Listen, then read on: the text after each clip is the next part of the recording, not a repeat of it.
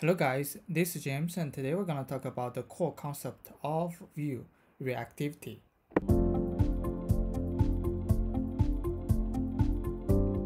To understand the reactivity of view, let's have a simple example. Here the body only have, the p counter. The counter came from the root component of view, okay? It has counter equals to 1 and we let it every 1 second it changes values.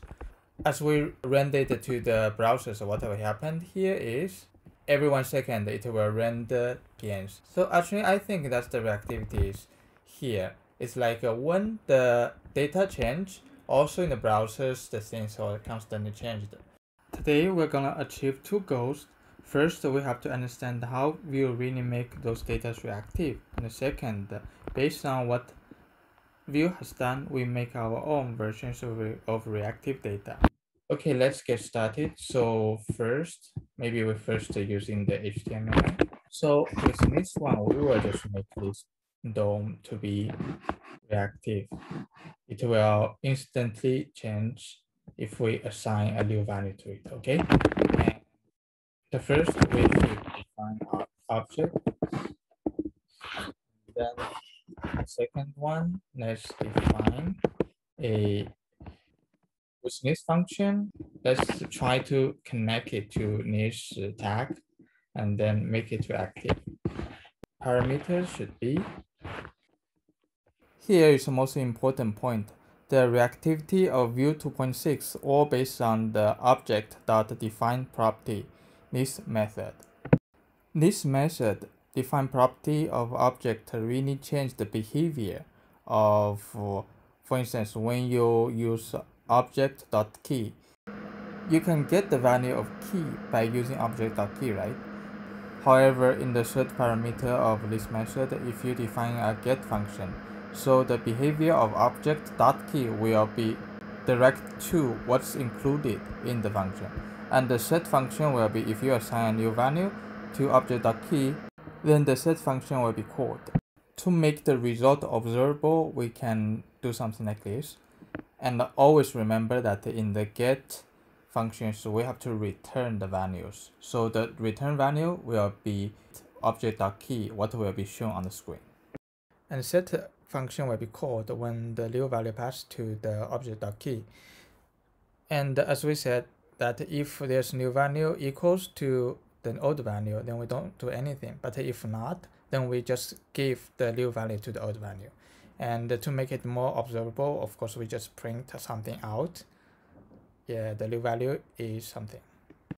Okay, I think we have finished our first function, define reactivity functions. With these functions, now we can really call it by give it an object and the key, and then the value of the key. And after the function will be called, then we will just try to use object.key or assign a new value to the object key to see what will happen. And if it runs as expected, we will get the both console log, the result of console log, because of the get and set function, both will be called. Okay, we found two errors in the code. The first one, full should be a string under quotation marks. The second, the object should be initiated by an empty object like this. Okay, let's run it. Okay, successful. Get object full. That's when we try to do object.full. And then if we assign new value to it, then it will really get our new values here. So actually, I think this is like a very primitive reactivities. Let's have a tiny recap here. The key is to use object.defineProperty, this one, and then define the get and the set functions in it. Okay, after we finish the simple reactivity functions, we just put it in the HTML because we want to make the data using in this tag reactive. Means that it can be constantly changed and can be constantly rendered on the browser in the browser.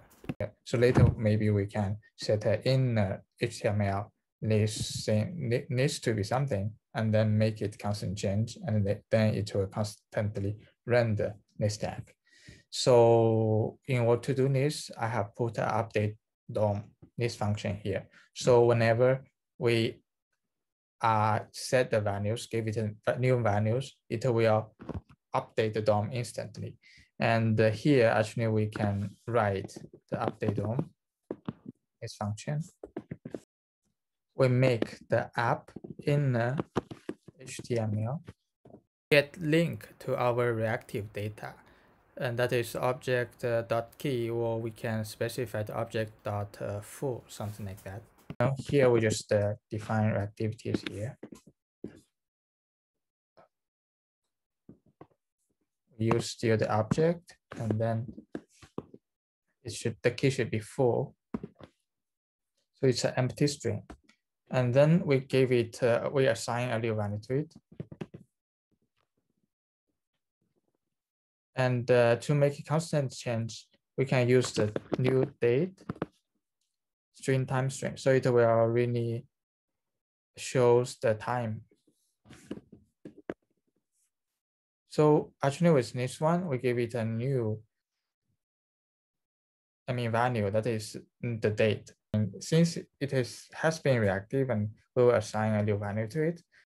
So the set function will be called, and then we can give it a constant change set interval. Every 1 second, we can give it a new value here. So let's see what will happen here. See, actually, every 1 second it just refresh and change the inner HTML in the p tag, and it just give us a refresh every 1 second to show the exact time. Okay.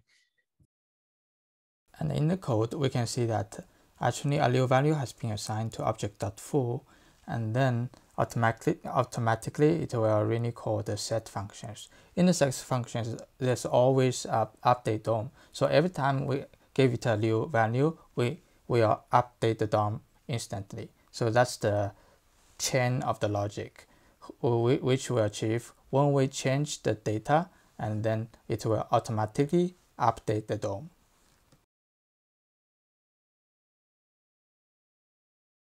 Let's get back to the JavaScript files. Earlier, we just assigned a very simple value object.key. But if it's something more complicated, then what are we gonna do here?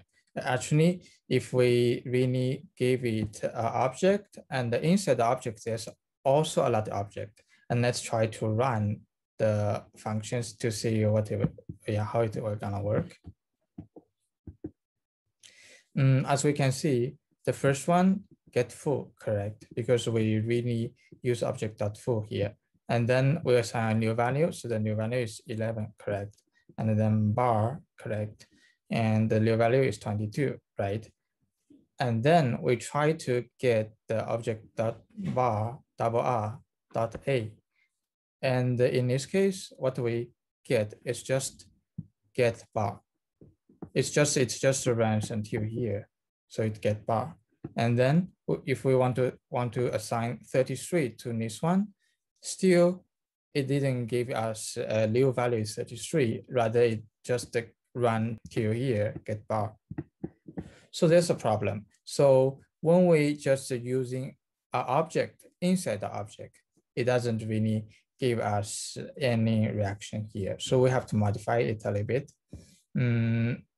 So we have to do a lot of iteration inside the object. If it's an object, we need to make it reactive again. So actually the thing we have to change is here, actually. Call again the observe function. And we just pass. So if the last value, which is this one, is still object, then we will just have another iteration. Okay, so now let's just run it. Let's see what happens. Okay, now it runs correct. And as we see, that the last one, it will first get bar because we, use object.bar, and then it will get A. So the A in the bar in this object has been reactive too. And then if we assign a 33 to the object.bar.a, then of course it will have a new value appears here. Okay, this is the first glitch we have solved. The second glitch, the last object bar double I is a object 2, right? If we assign it a new value and the value is also object, and maybe it doesn't function well. Actually, this A can be B. Like, okay, we don't want the original elements, we change it to something different. If we run it, let's see what will happen.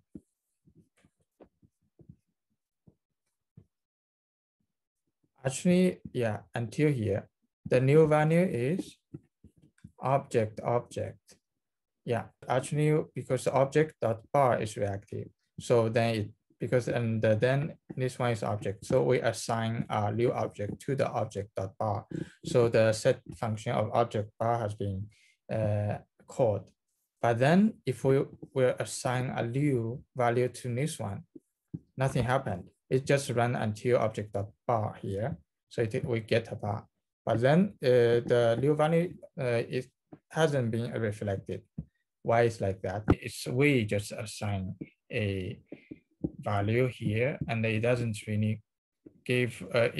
really go through again the define reactivity functions, because we assigned here and then it just stop. So it has to be again being using the define reactivities to define it. So when it assigns the real value.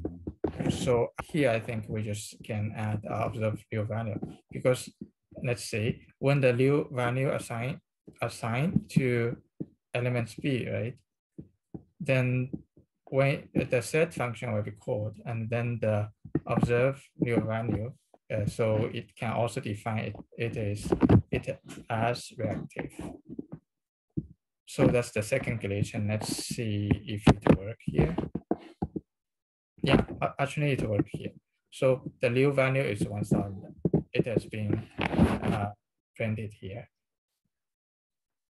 There's another glitch we have to solve, and is that we directly assign a new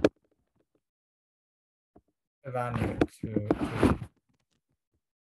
and if we do something like this will not reactive.